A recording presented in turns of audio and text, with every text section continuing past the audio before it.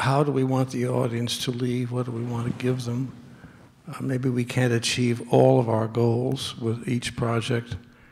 We may start out thinking we want to entertain them, we want to distract them, we want to hopefully, as Gustavo said, in a sense, educate them, have them in a state of elation, or of finding new information, new understanding, as they're entertained. There's a wonderful opportunity in film.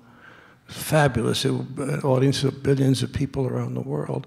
And I think perhaps all of these things can be achieved to some degree in each project that we do, as you do with each interview. You may not get all of it, but you send them away with part of what your hopes for that have been. And you edify them if you can, or they will edify you in some way. That's right. And you will gain as much as they will, and the audience in the process will be the beneficiaries. The second question about a personal thing in life that may affect what my work has been. And it's a great question, and I really don't know if this is the appropriate form, but I will give you a straight answer. When I was about 40 years old, I lost somebody very, very, very close to me unexpectedly. And before that point in my life, I didn't know what I was doing.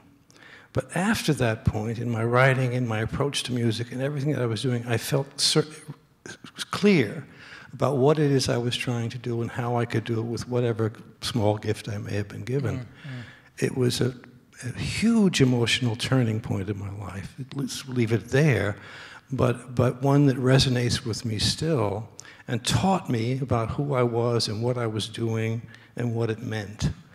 And this is a deeply emotional thing, and in a way, that was the greatest gift ever given to me, if I can put it that way, by anyone. And so that's the best answer I can give you, and certainly a pivotal moment in my thinking and my living of my life and approaching the blank page, absolutely. I immediately knew where to go with this emotionally.